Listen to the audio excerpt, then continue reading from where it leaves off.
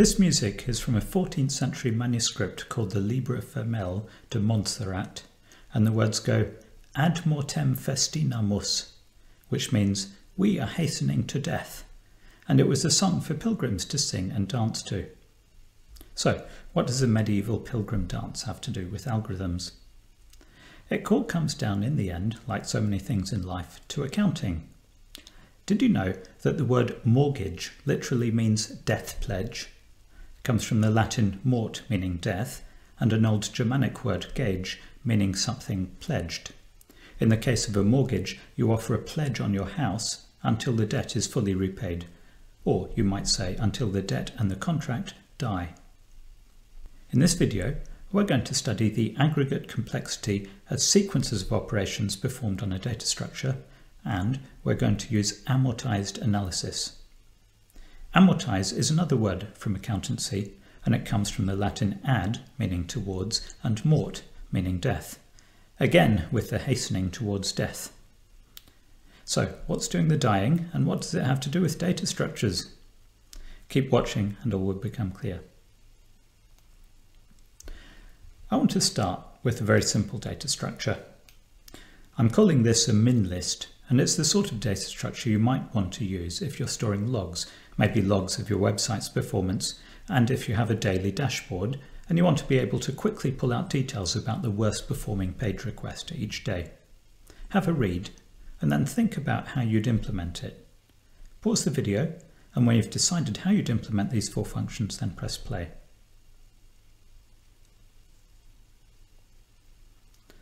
I want to describe 4 stages of enlightenment about the implementation. Stage 0, we'll just store all the values in a linked list, the simplest thing we can think of. Whenever we want to find the minimum item, we'll just trawl through the whole list. Okay, well, that is a bit simplistic, especially if we're showing a daily dashboard and the user is constantly refreshing it. It's dumb to trawl through the whole list each time. It takes time big O of n, where n is the number of items. We should cache the answer. And this leads us to stage 1 of enlightenment. We'll implement min differently this time. We'll keep a pointer to what was the tail of the queue last time that min got called, and we'll remember the minimum item that we found up to that point, so that the next time someone calls min, all we need to look at is the newly added items. But does this actually help? Well, what's the worst case? The worst case is still big O of n, because in the worst case there was no earlier call to min and we have to trawl through the entire list. Okay, let's try and be cleverer. Let's update our current minimum every single time we append a new item. Then the min function is big O of 1 because we've already computed the answer, and append is also big O of 1 because it's just a constant amount of extra work for each item we append.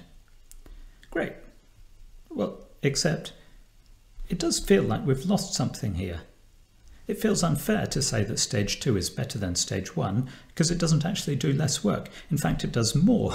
If the user of this data structure adds some items and then calls flush and then calls min, then there's no need to even run the comparisons on those newer items because they get flushed. So this leads us to the 4th and final stage of enlightenment. Our implementation here is exactly what it was for stage 1, but we're going to argue that its performance is just as good as stage 2. Let's talk through the argument. Here, I've drawn out some of the operations. Let's imagine we've done 3 appends and then we call min. The size of these rectangles indicates the running time of each of the operations, so we could call the x-axis here accumulated cost or accumulated running time. Let's give it some notation. Let's say that the running time of each of the calls to append is c sub app, and the running time of min is c1 plus n times c2, where n is the number of newly appended items that the min function will have to iterate through. Now, here's the big idea. Let's take that cost c1 plus n times c2 and ascribe it to some of the earlier operations. Let's ascribe c2 to each of the appends, leaving just c1 to ascribe to the min. but this is purely for accounting purposes. There's no sense in which we've changed the actual running time of anything. And, in fact, we use the word borrowed from accounting to describe this. We'd call these costs that we've ascribed amortized costs. In this picture, each of the append operations has amortized cost C sub app plus C2, which is big O of 1, and min has amortized cost C1, which is again big O of 1. Neither of those two costs depends on n. So, why are we playing these accounting games? The whole idea is to try and make it easier to reason about aggregate costs. Remember from the last video we talked about the hare and the tortoise, and we said that what matters for a data structure is the aggregate cost of a sequence of operations. And we also said that big O bounds aren't very much use unless they're tight. Let's have a look at an aggregate analysis of our min list data structure. We'll do the analysis twice, once with simple per operation accounting, once with amortized accounting. Let's imagine that we ran some appends, then a min, then some more appends, then min, and so on. Let's say we've done M1 appends in total, and M2 calls to min. This is how we'd do a simple per operation complexity analysis. Pause the video, have a read, and make sure it's all what you'd expect.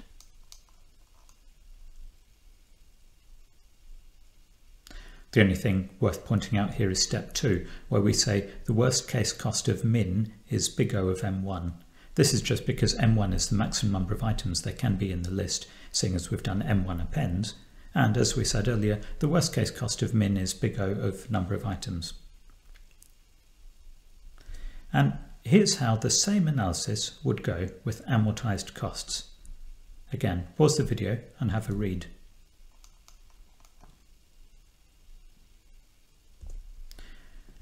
The big thing to stress, once again, is that amortized analysis is just an accounting trick. It's a way of ascribing costs differently, and it doesn't change the total running time.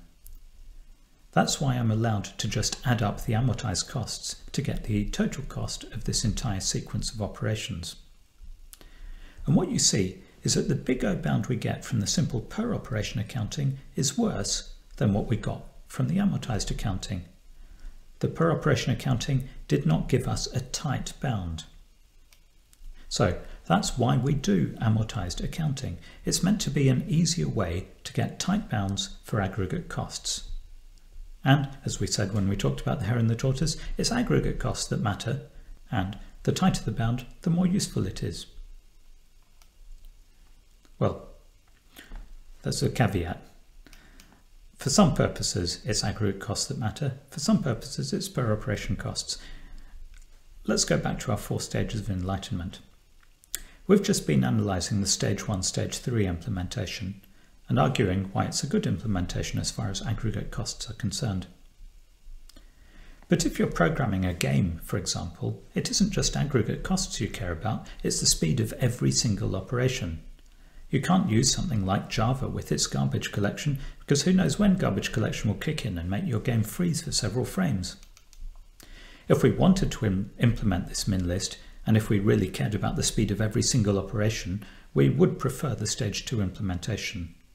You can sort of think of it as amortizing the code. We're taking the min function and all the comparisons it needs to do, and we're moving those comparisons into other parts of our code base. So, when a computer scientist talks about amortizations, there are 2 things that we might mean. We might mean amortize your logic.